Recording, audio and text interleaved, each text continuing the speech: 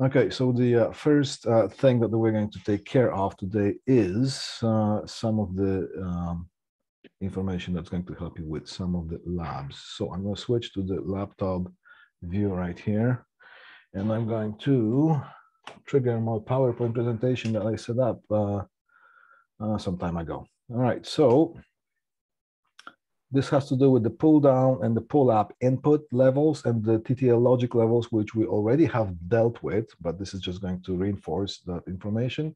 And something that has to do with the LEDs, because you're using LEDs and the input controls all the time with your labs. So this is going to give you a little bit more oomph when it has to do with that. Okay, so wait a second. I'm just going to get rid of my picture-in-picture for now, just to give you the better picture. So, all right, so first thing I'm going to introduce to you is something that's called a pull-down input, okay? On the left hand here, what we have is, we have the VCC, and remember what that stands for? That's V voltage that's applied to all the collectors. So when you see VCC, that you know that we are probably dealing with the TTL, which is transistor logic. So that's where the voltage, all the collectors of the transistors are being supplied from. So that's the VCC, and usually we deal with 5 volts. Excuse me. Now we have 2 LEDs here. One, well, let's just concentrate on this one right here. I did this thing with multi-sim. Have you guys done anything on multi-sim at any point of you being in our school? No, sir. You haven't? No? Okay. Demo would be great. Yeah, okay. You know what? If we have enough time today, I'm going to give you a short demo on how to use the multi-sim. And if not, I will just prepare something for you, because you know what? I think that you should be able to use that multi-sim. That software is all over the school. I think last time I checked, all the homework labs and the open lab that is right beside the soldering lab, they should all have installed the multi-sim installed, and it's a pretty swift program. It helps you a lot with things. Actually, you know, once you start using it, you'll know what I mean. All right, so over here, so we have VCC, we have a LED, and we have a switch, and we have a resistor, okay? So let's consider this point right here. That's where we put our multimeter or the voltmeter on, all right? So when we open the switch, obviously this point is tied to the ground. So if we measure the voltage, it's going to show 0 volts, okay? Now, when we, and the LED is going to be off, all right? So when the switch is open, the LED is off, this thing is low. So when we have a pull down system connected to your inputs, it's very helpful visually, because LED is off, that means things are low, the input is low. When the LED is on, that means the input is going to be high, all right? So when we close the switch, what do we have? We have a current flow going through from here right to the ground. Remember, one thing I'm going to give you an advice: whenever you're assembling, sometimes you're going to assemble circuits that are more complicated than others on the breadboards. So here's the trick, all right? When you want to get this thing more systematically and want to be more comfortable, take care of the current paths first, and then after that, tap in with the parallel devices such as voltmeters, right? And then if you verify it, verify the same way. Verify the current paths first, and then make sure that the parallel devices are tapped in, such as multimeters, okay? All right, so over here, when you see the switch is closed, the LED is on, so there's a current flow going through the LED, going through the resistor, and going to the ground, all right? So that means the LED is on, and at this point, this thing is high. So when you have a pull-down system like this, the LED is off, that thing is low. LED is on, this point is high. So this way, it gives you a good visual type of thing. You know which pin is low, which pin is high. All right. Now, when you transfer that thing right onto the, for example, this here's an AND gate. All right. So this is how you do this. This is the pull down version. So when you close the switch, that means this LED is on, which means, which one is it? This input right here is high. Okay. Now, when you open the switch on the other one, well, the other input, this is pulled down, low. The LED is off. This thing is low. So we have a high and low on the AND gate, and obviously on AND gate we have to have this and that in order to make the output go or activate the output. All right. So the output is active high on the on this AND gate here, 7408. Okay, so that's how we can now you have to have proper resistors here. Now what's going to happen here now, when you have we got just have to make sure that this at this point when the LED is on, we have to make sure that this thing actually is high. All right, now I have used 330 ohm resistors, and that should be pretty much enough, but the better choice for that one would be maybe 470 ohm resistors when you use the red LED. All right. Okay, so that's one thing here. Now, logic level input voltage is 3.2 volts on this thing here. So 3.2 volts, according to our levels. Come on. According to our levels, 3.2 volts, that falls within the high region of the input searching of the whatever the gate wants to see on the input. Okay. So that is going to be considered high. Okay. So that's good. So the 330 ohm resistor should be enough for that one. So here's the pull down. Why is it called pull down? It's because at the idle state, the input is pulled down. All right? When nothing has happened, the input is pulled down. Okay? When you activate the switch, the input goes high. Now let's consider this pull-up input. All right. When the switch is open on this at this point here, switch is open. The input is this at this point here. That thing is this input is pulled high. So these are pull-up resistors. Right? Now you can put the LED in here, or you can actually put the LED here. Doesn't matter. It's in series. Right? So what's going to happen now? Pull-up at the pull-up system. So when this system is not active, when it's sitting at its idle, the input is pulled up. All right. So this here is this input, and let's say this thing here is this input right here. Right. And quite often the 330 ohms resistor, there's a popular terminology, says that these are the pull-up resistors. Basically, when you assemble the TTL circuits, the chips, the ICs, integrated circuits, quite often it's a common practice to install the pull-up resistors at the inputs, just to make sure that when nothing is connected to it, just to make sure that the input is pulled high, so we know exactly where it sits.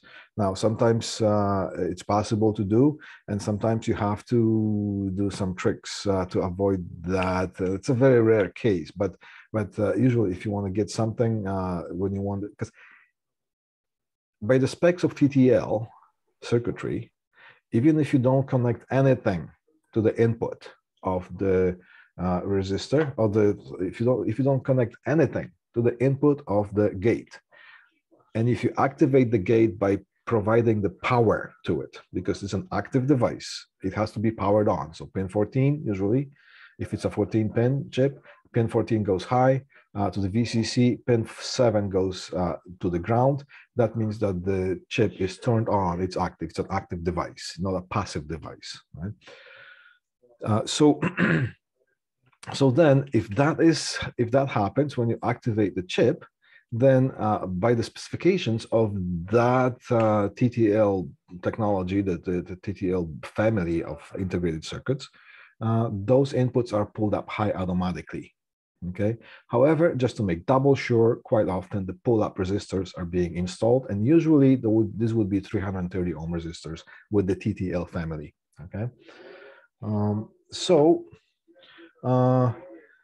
In this case, I have installed the LED here. However, you can install the LED here. It's a serious thing. So if you activate the switch, the LED should be on. When you deactivate the switch, the LED should be off. And it doesn't matter where you put the LED here or if you put the LED here.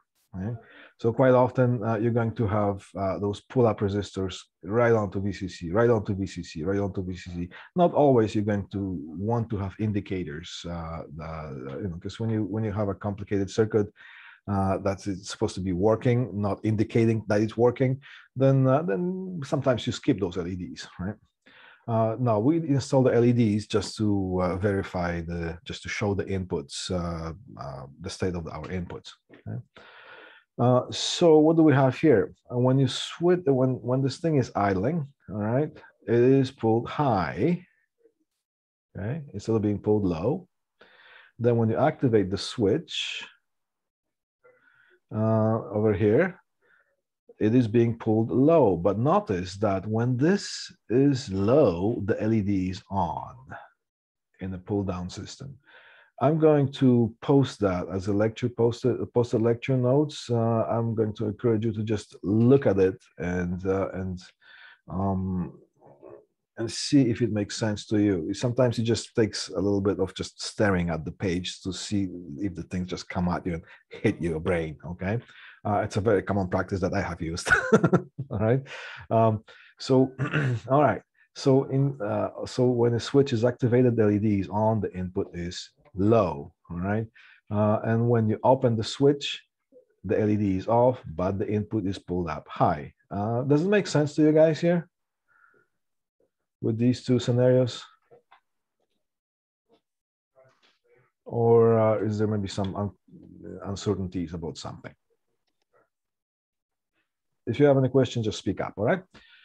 All right, so now when we connect this thing to the gate, all right, now you see I have not, usually when you're going to see the schematic of the gates, of the logic gates, you are going to have just the connections, the logic connections. You are not going to have the power drawn, but it is always assumed that the power is applied to the circuit.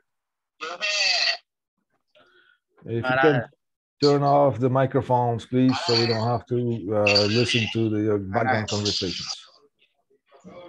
Turn off your mics.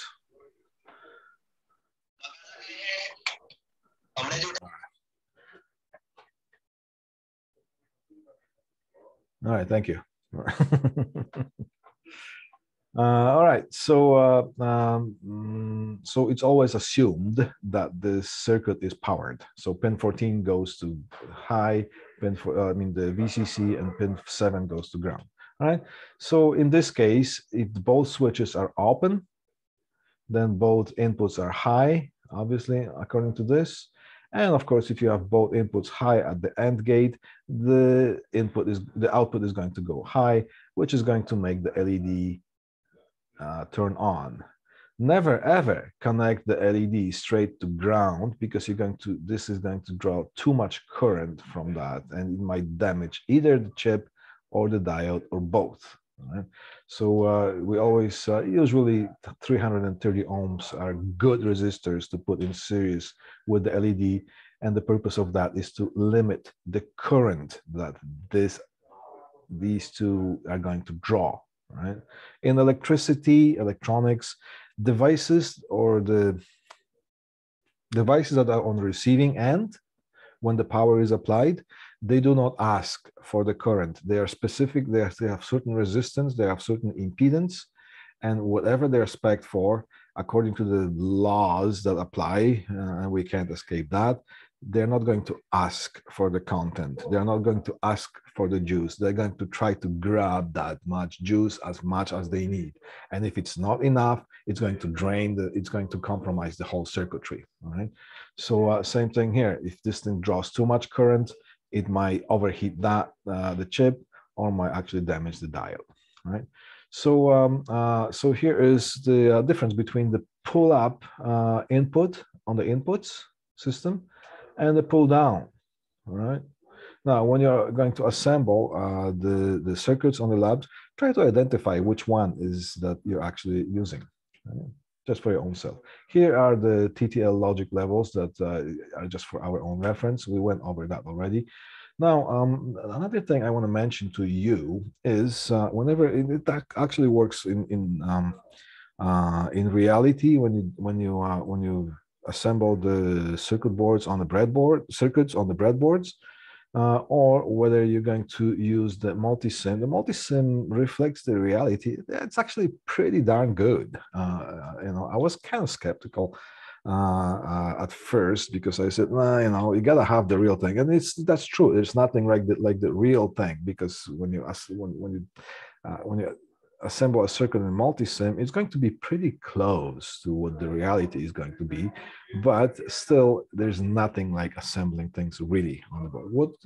What you can do is use the multisim as a tool. So you don't have to keep buying parts and experiment that. You can just get the ballpark of the, get yourself within the ballpark of what you want to do, and then you can confirm that thing if it works with the reality. And reality can play some interesting tricks on you that you're going to have to overcome. So I encourage you to go both ways as far as that. Try to learn how to use the multi-sim to save you some time and money, and then confirm that thing in reality. Right?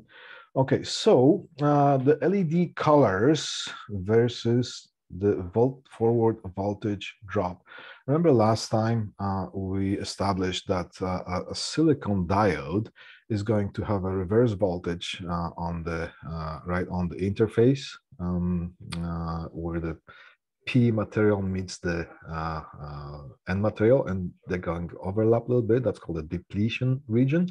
So whenever you have a diode in a circuit and the current is going to flow that way, on the diode, there's going to be that depletion region that is going to be reverse biased. It's going to oppose the current flow with the reverse voltage in that depletion region. And if it's a silicon diode, it's 0.7 or so volts, around 0.7 volts. If it's a germanium diode, it's about 0.3 volts, okay? And then there's all kinds of other values because the colors that, when we're talking about the light emitting diodes, there are different materials being used in order to accomplish certain colors, but they are still P materials and N materials, or N and P, all right? And they're connected just like the silicon diode, but it's not silicon anymore. There's different doping that's being used for different materials, because different materials, when joined together, they start emitting different colors. Now, because we're using different materials, they're going to have different depletion region, different voltages on that. So we gotta be careful with that. The general rule is that if you're assembling any of our circuits and during our labs, try to use the red LEDs. That's probably the surest thing when it comes. Don't get creative with different colors. Now, you're welcome to get creative if you want to experiment with different colors, and if you want to experiment with the voltages and the currents and stuff like that. So yeah, by all means. But when it comes to doing our labs, it actually makes a difference whether you use a red LED or if you use a blue LED. Okay, and if you just want to be creative and just say, instead of red, I'm going to use blue LED because just to spice things up, and you just find out that the circuit doesn't work, okay, because you use the wrong color of LED, not because it's the wrong color, but it has a different forward voltage drop across the diode. Okay? Here, for example, all right, these are the semiconductor materials. I just pulled this off Google, and if you just go light emitting diodes or LEDs, colors and characteristics or voltage, you're going to find a lot of information like this. So the first two columns here is semiconductor material. And then there is going, so that's, you know, just for your information if you want to pursue that.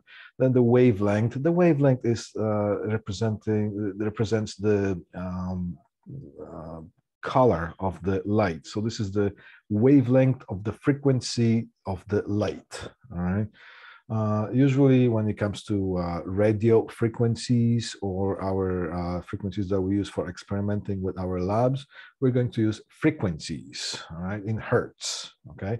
And when it comes to light, the frequency, well, okay, so certain frequencies, like we go low enough in between 20 hertz and 20 kilohertz, that's going to be sound waves that are actually we can hear as humans from 20 hertz to 20 kilohertz. Then the different frequencies are going to be distinguished as different tones. I can talk low, I can talk high. Okay, so that's, you know, that's as far as I can go. Now, when it comes to, and of course, every frequency has a wavelength. All right. So when it comes to light, the different frequencies are going to be represented in the wavelengths. Okay, what is the wavelength to complete the whole period? Okay, before the waveform repeats. And usually there will be like the light when you talk about light, and when you go into fiber optics and things that have to do with that, you're going to deal with the light frequencies or light colors, because the audio waves you can distinguish by tones.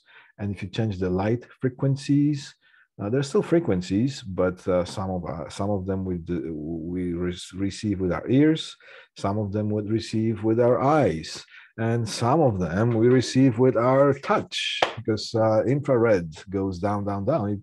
It's basically heat, so you don't see the heat, but you can feel the heat. All right, so we as humans, we are able to sense some of those. Of course, we are not able to receive gamma rays unless you are some kind of a space guy from space, all right, that we don't know about. Right, so so the colors, well, I'm not talking about, pointing at the screen here.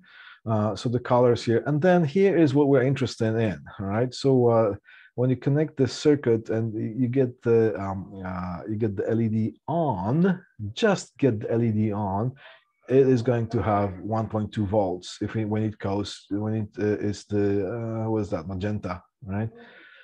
No, red LED is going to give you 1.8 volts of voltage drop. Now, that is under one condition.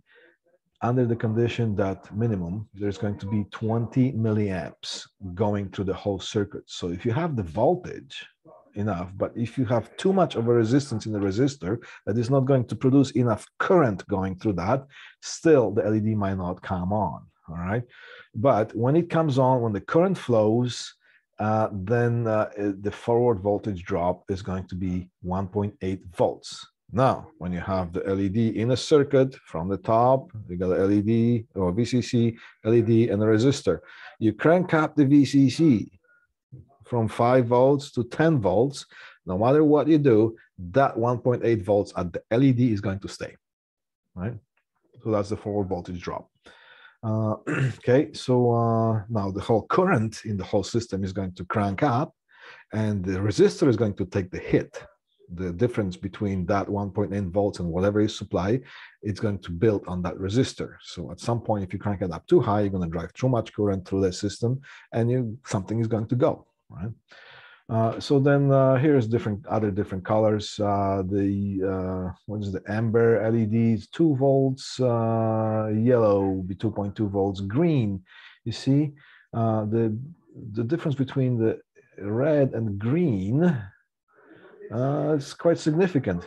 Now here is the blue LED, right? It's asking for the white LED. It's 4 volts. Okay. Now this is just a generic thing as a kind of a main reference. Now sometimes you're going to go to a store and buy a certain type of LED, and maybe some manufacturer or some company has established some combining different materials to get that same color or similar color.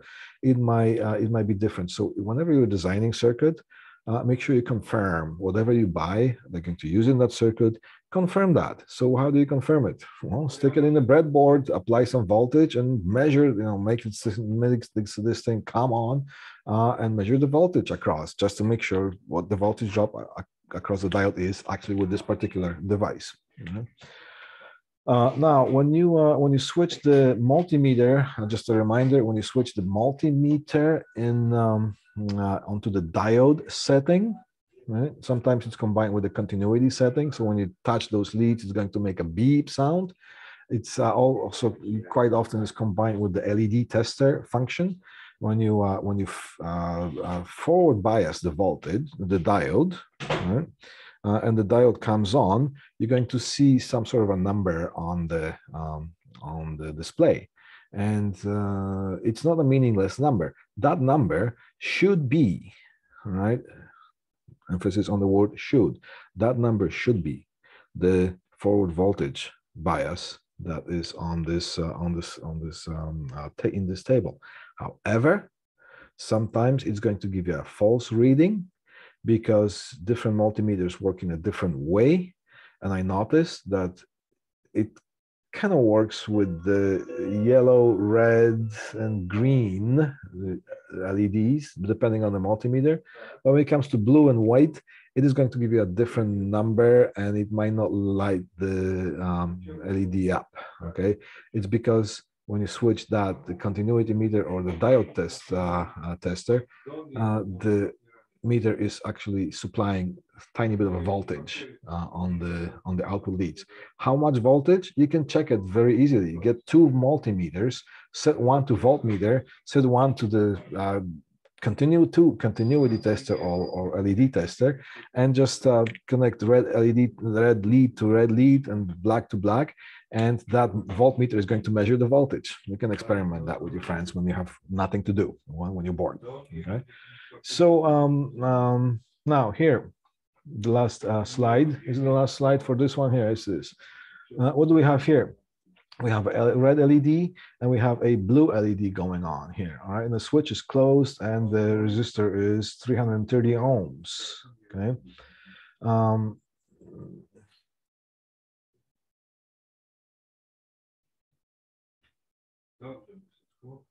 Right.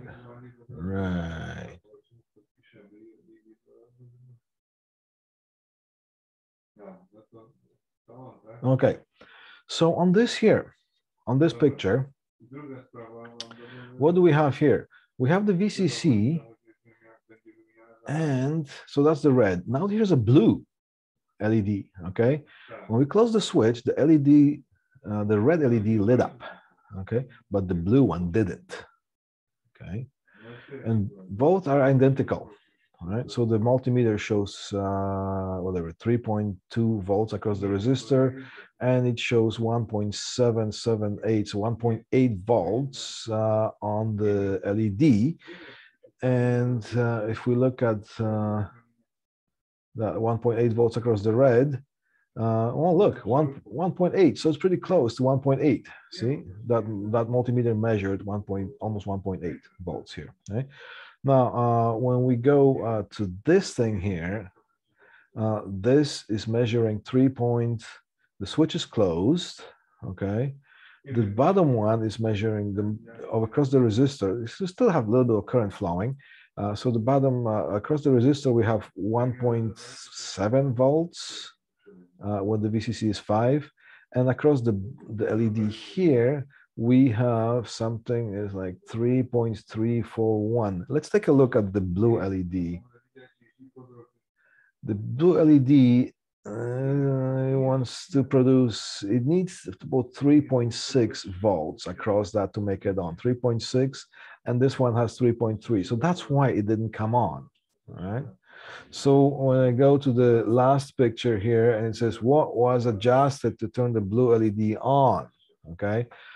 Because now it's on. See, here's 330 ohms on that one, and that's enough to make the red LED to come on. And I had to go down with the values. I just kept going down, kept changing the values until when I got 228. Well, there's no 228 ohm resistor available on the market, maybe special order. But in the multisim, I was able to adjust the values, and I found that, okay, when I go to 228, then the resistance is low enough to have more current flow, and that gave us enough current to flow here. And this voltage right here across the resistor is 1.6, and then we get 3.368, which is what it should be within 3.36. Still, we got about 3.36, but we have enough current. So that one didn't give us enough current. This one here, whatever the specs were set up in the multisim, that gave us enough enough to make it light up. So that's why it is important to make sure that you use the right color LED with our circuits. Right? So that's why. Sorry. So if we don't have a 228 resistor, would we go lower? Just fine. Just get the next available that you have within your stash. All right. So lower could be, or you can really, if you really want to get to the exact one, you can probably combine series and parallel a bunch of resistors and make one like that, right? But I just demonstrated that I had to lower it to 228. So maybe if you have 220, all right, then you should be fine. 180, try it, okay? And then you can calculate the current that's going through that and compare to the specifications of the diode, see if that current is okay for that LED to handle, right? All right, so now let's take a quick look at some of the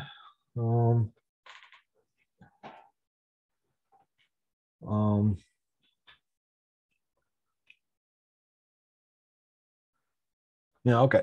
So week 9, all right, here, timing graphs, propagation delay, switch bounce, Schmitt triggered inputs, okay?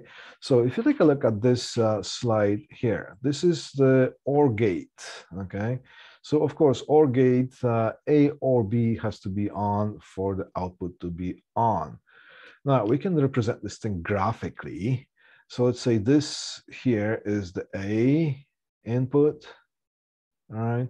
And this graph here, this form represents the B input, and over here is the output. What can we see between time 0 and time 1? Because sometimes you get circuits going on and the pulses or the inputs times on and off, they can be timed. Okay, so between the time 0, that's why it's called timing graph. Right? Now let me read this thing. Timing graph describes the logic status of an output based on its logic status against time. Right? All right. So between time 0 and time 1, what do we have in this region? We have B low and we have A low.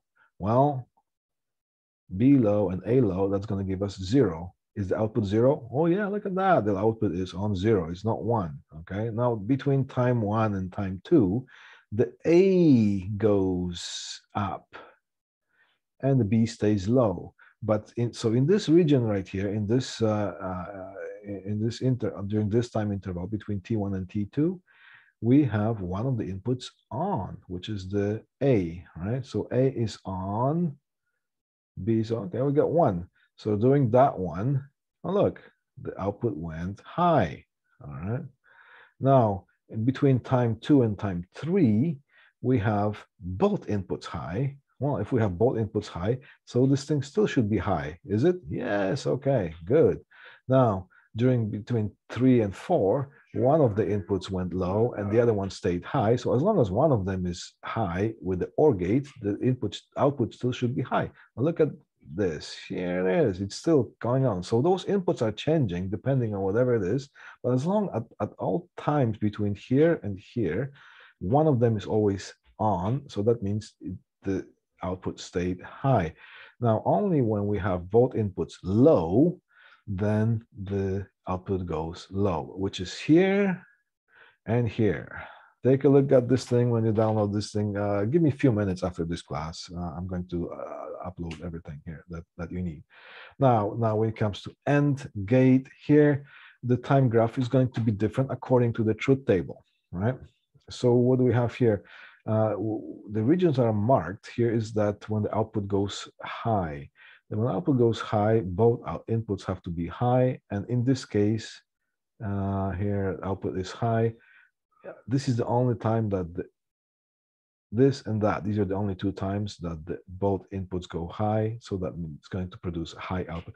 You know, not a very complicated thing to understand. It's just when we do a truth table, is that when we connect and flip the dip switches on the breadboard, that's nice. But quite often what's going to happen is that there's going to be time alignment involved. So that's why we are going to use those time graphs. Okay. All right. Now, what do we have here? Ideal. Okay, so that's as far as the time graphs. Okay. Now, ideally, on paper, this should be all nice and beautiful. Right. So you see, this is not VCC. This is VDD. Sometimes you're going to see VDD. That means the FET circuitry is being used. So it's just a side note. Okay. I encourage you to research what is the difference between VCC and VDD and why. All right. Anyways, so what do we have here? Normally, ideally, the transition between high and low or low and high, it should be instantly. Okay, but that's the ideal world. It never happens like that. Okay. Now, to our human eye, it might be happening just like that instantly, but in reality, if you magnify the time graph, you're going to see some interesting things happening there. Right? So when you have the time in, if you magnify, stretch the time, it takes a little bit. It always takes a little bit of time for the transition to happen. Right? And that is called a propagation delay. All right, the time that it takes for whatever it is, it could be the input, but what input doesn't switch, the output switches. So when the output switches from high to low or goes from low to high, it is never like this. It's always going to be, it's going to very little time, all right? Milliseconds, nanoseconds, but it's going to be still a bit. So that time between here, before it reaches down, and we're talking 90% here, 90% here, then we're going call that thing as a propagation delay. Okay. Now, when you add bunch of gates in series, those, and you have bunch of circuitry, one follow the other, one follow the other, one follow the other, at some point the propagation delay is going to build up so much that it might cause a timing problem with with some circuitry. The best example of a propagation delay is when you have a sound system, okay? And if you have a microphone at the front, and let's say you were standing 100 feet from that person who's speaking, okay? So at 100 feet, you should still hear that person talking. If you turn the sound system off, you should still hear that person speaking, okay? So there's going to be a little bit of time that the sound is going to take from that person's mouth to your ear, okay? And sound approximately travels 1,000 feet per second, so you can do the calculation, okay? Now, if you turn the sound system on, and if you have the microphone, preamp, mixer, whatever, the amplifier, and you have a speaker that is right in front of you, okay? Now, the electric circuits are going to be much faster than the actual sound physically traveling through the air.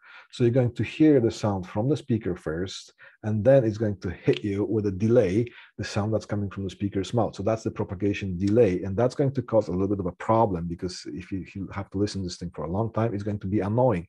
That's why the speakers quite often are on time delays. So that speaker is being slowed down.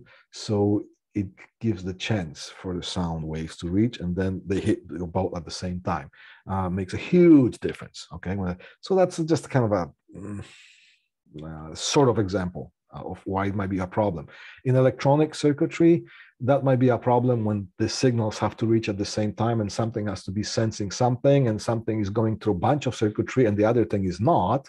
And so sometimes you have to slow the other one down so you could have the proper synchronization of those two inputs. Okay, so that's why the propagation delay could be a problem. Okay. Propagation delays. So the delayed, okay, so here's the terminology here. Time propagation delay. So propagation delay for the time to go from high to low, and the propagation delay that goes from propagation time that goes from low to high. Take a look at the data sheets of any logic gates and try to find those, all right? And you're going to find some interesting things. You might ask some questions, all right? So that, okay.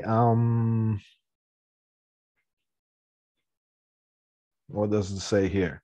The propagation delay. What's a propagation delay? When the gate inputs change, outputs don't change instantaneously. This delay is known as gate or a propagation delay. All right. Propagation delay is gating. Yes, it's being used, but gating sometimes can be confused with the sound system setup. And if there are some musicians, they know what I'm talking about. If you don't, just talk to me sometime and I'll explain it to you.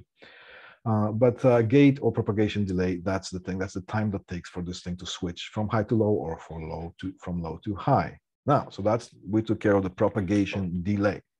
Now, but I'm just going to, so we're talking about the disadvantages of the, because it could be a disadvantage that you have to overcome or you have to compensate for it.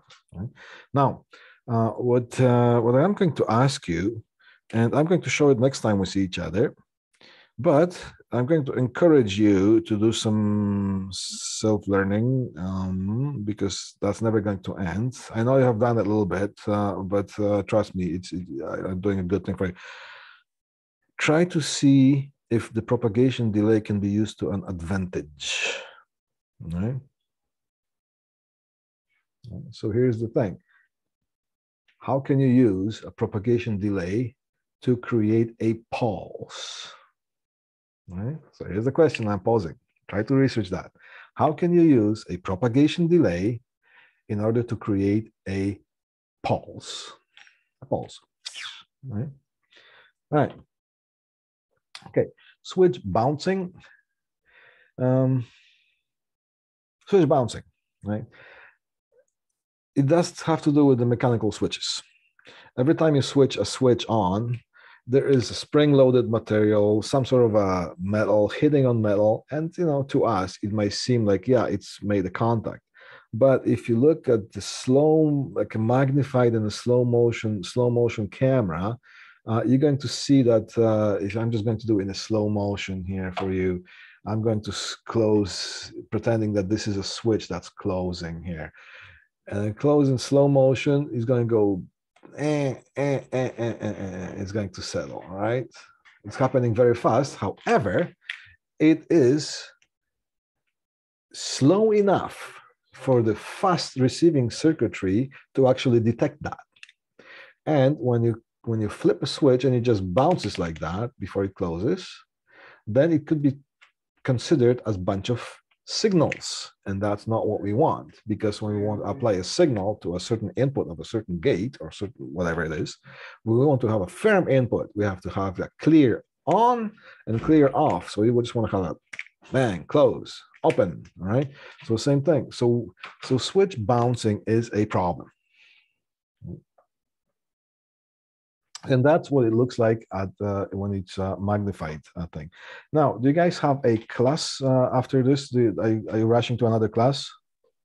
Yeah, we have a class in 5 minutes. Okay, so I'm just going to continue, and as just like the last time, I'm going to post that, and if you need to go, by all means go.